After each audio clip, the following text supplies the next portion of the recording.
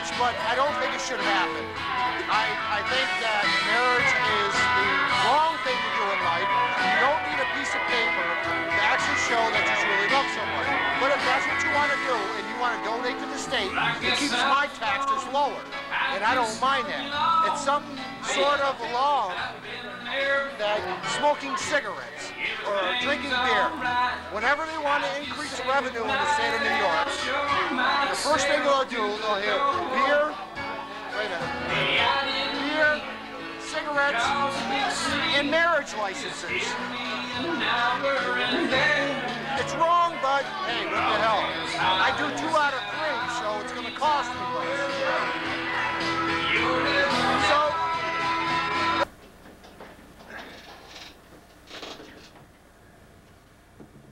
well, hello, ladies and gentlemen.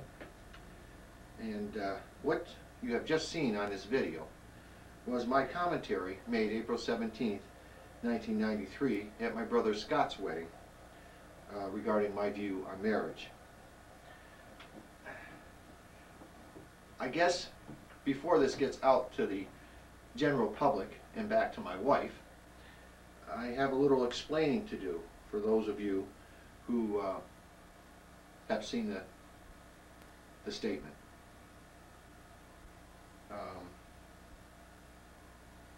I guess it simply is this. It took the right woman at the right time to change my views on marriage, and Ellen is the one. So, as I have throughout my life, admitted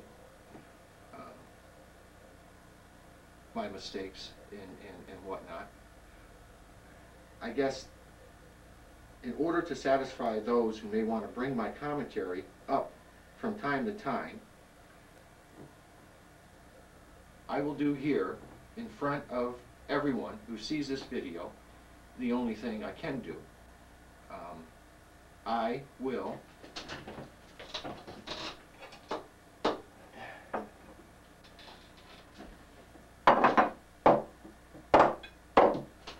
eat crow. Thank you. And good night. Here we are.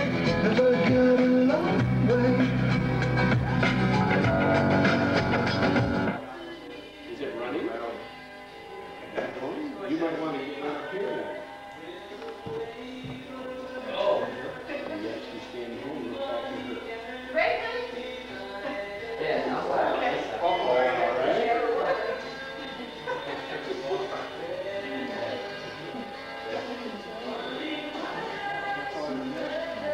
I want you guys to stay right there. I'll step right up here. Just stand right there. You want to call him?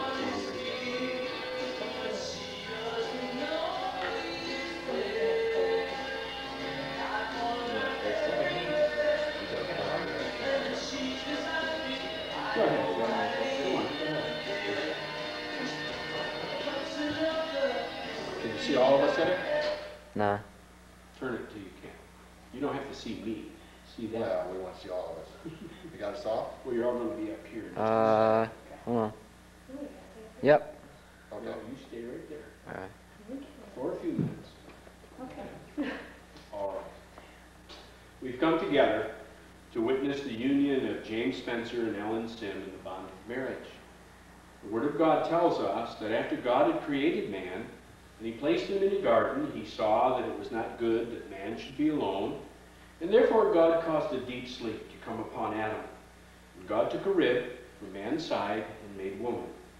She was not made out of his head to top him, nor out of his feet to be trampled upon by him, but out of his side to be equal with him, under his arm to be protected by him, and near his heart to be loved.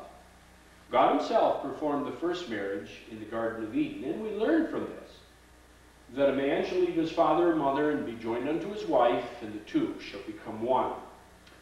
We also learn in Scripture that the Lord Jesus Christ brought blessing to a wedding in Cana of Galilee, With his presence there, and also it was there at the wedding in Cana of Galilee that he began his miracles, and he changed the water to wine.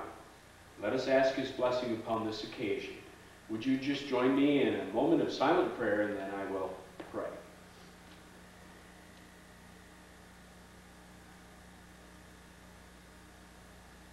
We thank you, Heavenly Father, for the beautiful day that you've given Jim and Ellen and the family. We thank you for the love that you've given to each one of them toward each other. And we thank you for your love that you have for all human beings. We pray that you'll bless this occasion, that you'll bless this union of Jim and Ellen as they publicly make this declaration to be husband and wife. We pray that they will grow deeper and deeper in love with each other with each day. These things we pray in your loving and tender name. Amen. Now, who gives this woman to be married to this man? We have. All right. You all may sit down. Ellen, you step forward. Jim, you step over here to her. Okay. Jim and Ellen, the scripture tells us concerning responsibilities that husbands have to wives, wives to husbands. For example, we read this: husbands, love your wives, just as Christ loved the church and gave himself for her, that he might sanctify her, and having cleansed her by the washing of the word, he might present her to himself, a church in all of her glory, having no spot or wrinkle or any such thing. So husbands ought also to love their own wives as their own bodies. He who loves his wife loves himself. No one ever hated his own flesh, but nourishes and cherishes it, just as Christ does the church. Ellen, in same manner, you wives, be under the leadership of your own husbands, so that even if they are disobedient to the word, they may be won without the word by the behavior of the wife. Let your husband observe your respectful behavior. Let not your adornment just be the putting on beautiful dresses, the wearing of gold jewelry, or the external braiding of the hair, but let it be the hidden person of the heart, that imperishable quality of a gentle and quiet spirit, which is precious in the sight of God. Husbands, live with your wives in an understanding way, and grant to her honor as a fellow heir of the grace of life. To sum it all up, let all be harmonious, sympathetic, brotherly, kind-hearted, humble in spirit, not returning evil for evil or insult for insult, but giving a blessing instead. For you were called for this very purpose, that you would inherit a blessing. If you will face each other and hold your hands, I'm going to ask you this question, and you will answer, I will. Will you, Jim Spencer, take Ellen Sim to be your wife? Will you promise to love her, care for her, keep only to her so long as you both shall live? I will. Will you, Ellen Sim, take Jim Spencer to be your husband? Will you promise to love him, care for him, keep only to him so long as you both shall live? We read in Scripture that the kind of love that's to be developed in your relationship as husband and wife is spoken about this way. Love is patient, love is kind. It is not jealous, it does not brag, it is not arrogant, it does not act unbecomingly, it does not seek its own, it is not provoked, it does not take into an account a wrong suffered, it does not rejoice in unrighteousness, but it rejoices in truth. Love bears all things, believes all things, hopes all things, endures all things. Love never fails. And now you're going to repeat your vows to each other. Jim, beginning with you first, as you look at Ellen and repeat after me. I, Jim, take you, Ellen, to be my wife. I, Jim, take you, Ellen, to be my wife, to have and to hold from this day forward. to have and to hold to this day forward, For better, for worse. For better, for worse. for better, for worse, For richer, for poorer. for richer or poorer, In sickness and in health. in sickness and in health, to love and to cherish, so long as we both shall live. I, Ellen, take you, Jim, to be my husband, I, Ellen, take you, Jim, to be my husband, to have and to hold from this day forward, to have and to hold from this day forward, for better, for worse, for better, for worse, for richer, for poorer, for richer, for poorer, in sickness and in health, in sickness and in health, to love and to cherish, to love and to cherish, so long as we both shall live. so long as we both shall live. We read in the scripture that there was a great flood that covered the whole earth. And this was during the time of Noah. God instructed Noah before that flood to build an ark. And all that were inside the ark were saved from death from that flood. But after the flood, God made a promise to all human beings that he would never destroy the whole earth with a flood again. And as a token of that promise, he set a rainbow in the heavens. And so each time we see a rainbow, it's there to remind us of this promise that God has made, never to destroy the whole earth with a flood again. We learn from this that when we enter into solemn agreements, such as your marriage vows are, that it's right and it's fitting to have a token of those vows. You have chosen these rings as a token of your marriage vows. And how fitting it is that you've done so. You notice that they are a precious metal. And as this precious metal increases with value with each passing day, so let your love for each other increase with value with each passing day. You notice that they are a circle without beginning and without end, except when broken by some outside force.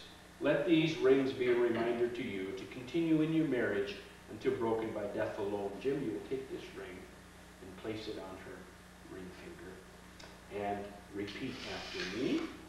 I'll let you get it on. There you go. Ellen, receive this ring as a symbol of my love to you and as a token of the promises I make to you. Now let me place this on his ring finger and repeat after. Jim, receive this ring Jim, receive this ring as a symbol of my love to you as a symbol of my love to you, and as a token of the promises I make to you. and as a token of the promises I make to you. Insomuch as you have made these promises before God, before these witnesses, and you have sealed the same by the giving and the receiving of these rings, I, Ron Fralick, a minister of the gospel of Jesus Christ and legally authorized by the state of New York, do pronounce that you are husband and wife, who therefore God has joined together, let no man separate. You may kiss your wife. All right, now, if we'll all stand, I will introduce to you. All right, ladies and gentlemen, it gives me great pleasure to introduce to you Mr. and Mrs. James Spencer. All right, before you go down the aisle, shall we pray? I'd like to have a word of benediction. And now may the Lord bless you and keep you. May the Lord lift up his face upon you and be gracious unto you. May the Lord lift up his countenance upon you and give you peace. In the loving name of his Son, the Prince of Peace. Amen. Go down the aisle if you want to. And you all may follow if you want to. You're welcome. Thank you. Hey. All right. Yeah, if they want to have their first dance, they can. That's okay. Well, I don't know about that. Very good, sir. Well, thank you. Thank you for coming. I mean, I know it's quite a jaunt to come here. Yeah, it's worth a drive. Are you going back up to the camp or back to? We're going to take a ride up to the camp first, but then Okay. we're going right back. All right. Well, if I could have two witnesses.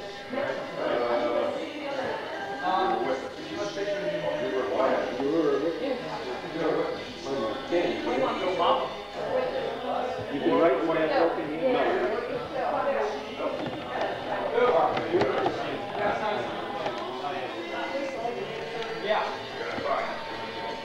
Gotta sign the paper.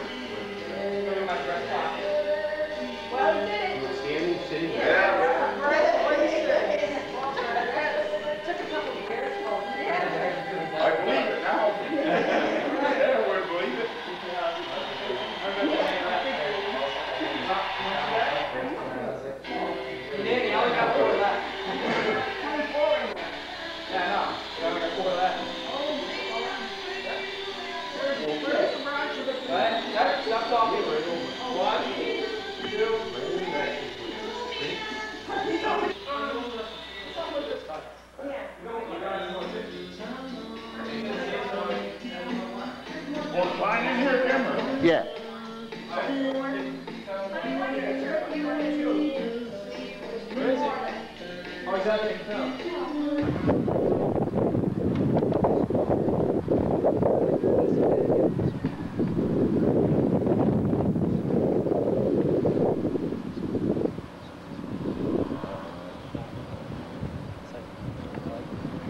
Hey,